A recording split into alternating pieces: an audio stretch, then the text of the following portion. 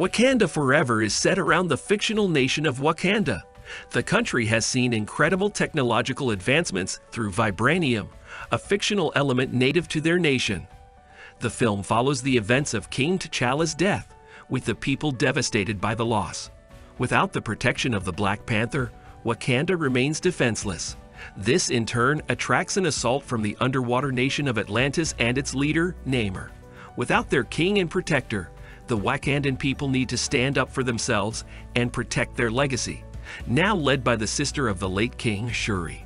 In this video, we are going to discuss about the Wakanda Forever Top 5 Technology Innovations.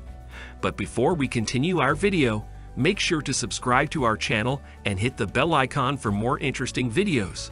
First one is new Black Panther Suit, which utilizes some really sweet nanotechnology. This upgrade allows T'Challa's suit to materialize over the body in an instant with no zippers or Velcro required, and it is sure to have most of the other Avengers knocking down Shuri's door for a sweet upgrade of their own. This new Panther Suit also comes with the ability to defend the incoming attacks and emit large blasts of force in every direction.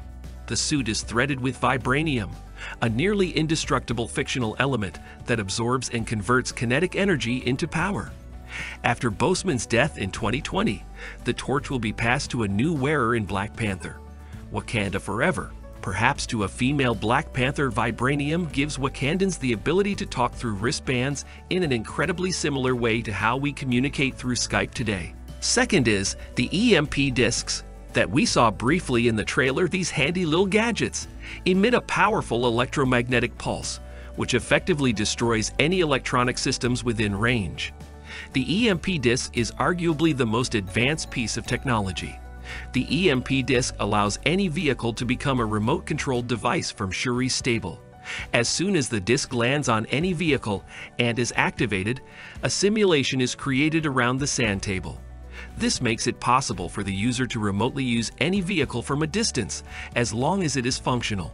The EMP Disk can be seen by Shuri herself when she helps her brother T'Challa in chasing Ulysses Klaue, a black markets dealer dealing in vibranium. She drives a car remotely from her lab in Wakanda, while her brother chases Klaue atop the vehicle as the Black Panther. This was happening thousands of miles away in Busan, South Korea.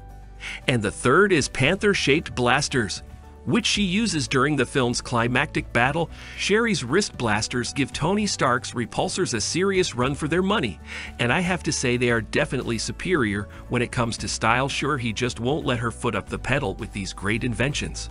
Moving forward to number 4. Perhaps the most important and definitely the largest piece of tech from Wakanda is the cloaking system, which shields all of the real Wakanda from the outside world. Think the mascara in Wonder Woman, but with more science and less magic. During one of the 2 end-credit scenes, we see T'Challa choose to reveal the actual Wakanda to the rest of the world. But this is another example of useful technology that we may see come into play in the MCU down the road. This next invention is not quite as sexy as the others, but what makes it especially cool is its roots in tech we see in use in the real world. And the final one is number 5. Wakanda's Maglev Trains are like the bullet trains of Japan on a high dose of vibranium steroids, and while their use is relatively simple, they are a fundamental part of Wakanda infrastructure. The Wakandan Maglev Train is also a development by Shuri that shows how vital her intellect was to the nation. The advanced railway system utilizes magnetic levitation to move the train at extremely high speeds through the capital of Wakanda, Zana, also known as the Golden City. It is primarily used as a mode of public transportation. Another use of the Maglev train is transporting the vibranium from the Great Mound at high speeds. However, raw vibranium is volatile, and moving it at high speeds has its own risks. For that reason, Shuri had developed a sonic stabilizer around the railway system, which deactivated the powers of the vibranium during transit, making it possible to move it at high speeds. That's all for today's video. So which technology is looking cooler to you? Please let us know in the comments. And for more videos, make sure to subscribe to the channel and hit the bell icon. Thank you.